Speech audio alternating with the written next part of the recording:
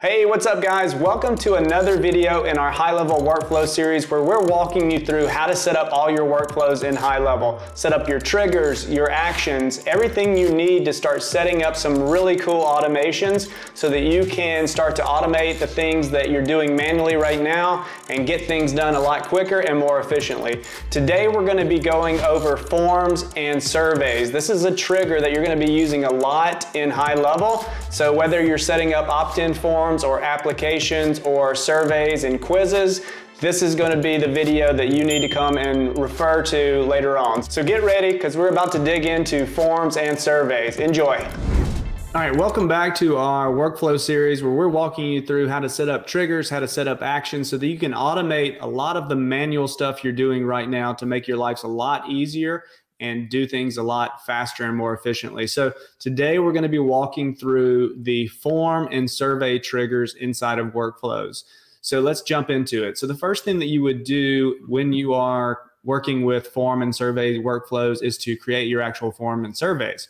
So if you are looking at the new menu, which is the view that we have here, we can go to Sites, and then you have the form and the survey builder up here at the top. Now, if you're looking at the old menu, there's a little marketing drop-down menu item that you can click to expand, and then underneath there, you can find the form and the survey builder. So build your forms or your surveys, and then once you have those created, we're gonna head back over to our workflow area. So in the new menu item, it's going to be automation. In the old menu item, it's going to say workflows towards the top. Now, again, we have our workflows set up in folders, and we structure them in the way that the marketing and sales process happens. So I'm not going to worry about messing around with that. I just want to show you the actual how to set up the trigger. So if we click on Create Workflow here, and we click Start from Scratch, and then we click the workflow button again, then that's going to take us to the builder. Now, to add our trigger, again, we just click this top button here that says Add New Workflow Trigger, and then we give this a name. So I'm just going to call this ABC Form Submission.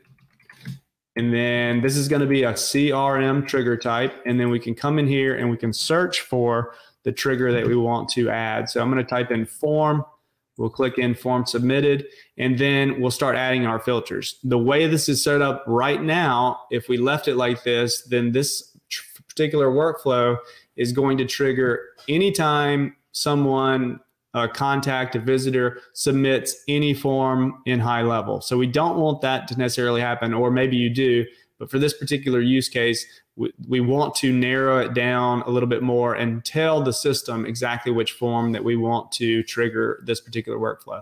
So to do that, we would add a filter, and then we could click the drop down here, and we'd select the form is, and then we could select the name of the form. Okay, so this is going to only trigger when this particular form is submitted. And if we want to narrow that down even more and make the trigger even more specific, we can continue to add filters. So we have the ability to come in here, and I actually do have custom fields in this particular account. So we can select the custom field. I don't have any ones that are multiple choice or drop down. Those are typically the ones that you would choose as a filter, because you can select, which choice they selected to narrow down the actual trigger a little bit more. So we're not going to actually use another filter. We're just going to click delete, and then we're going to save that particular trigger. Okay, so now you have the trigger set. Now you can start to build the actions that you want to happen as a result of that trigger. And again, when we're building these workflows, we can add multiple triggers to any workflow. So for this one, let's add another new workflow trigger. We're going to call this ABC Survey Submission. All right, and again, this is going to be a CRM workflow trigger type, and then we're going to choose the workflow trigger. So I'm going to come in here and I'm going to search for survey. And again, if we left it like this, the workflow is going to be triggered anytime anybody submits any survey. Okay, so we want to narrow that down. For working with these workflows, we typically want to narrow it down a little bit more. So we're going to select the survey is, and then we'll select the survey that we want to trigger the workflow. And then again, you can add additional filters. So if we click add filters, You can come in here. Disqualified is one of the main filters here. So if we click on disqualified, when you're doing a survey, you can have different questions in that survey, and then if they answer one of those questions a certain way, you can disqualify them.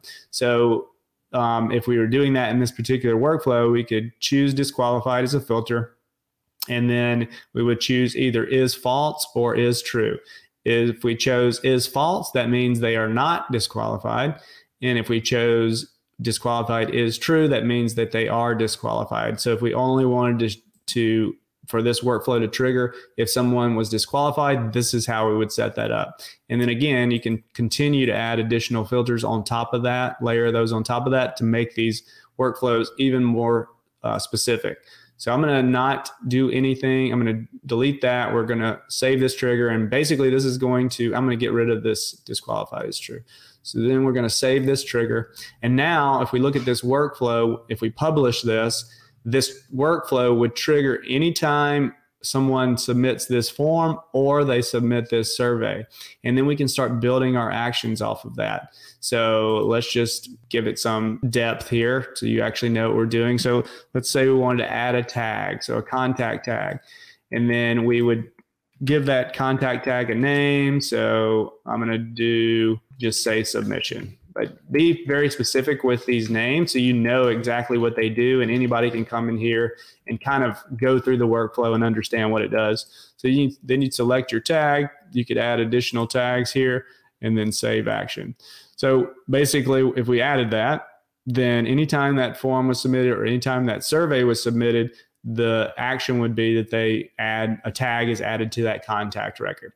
So that is form and survey triggers. Stick around and watch the rest of the workflow series. We're going to be talking about all the triggers. We're going to be talking about all the actions. So this is going to be an in-depth library for you to come to and really start to understand how to use these workflows. Probably after you watch a few of the videos, you'll start to understand how these workflows work, and then you just play around with them, and you can get really good at creating automations with these workflows. And it's one of my favorite parts of HighLevel.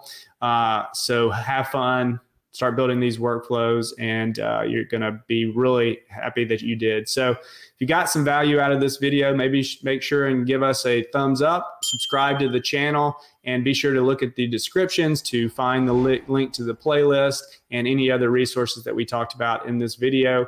And we'll see you on the next video.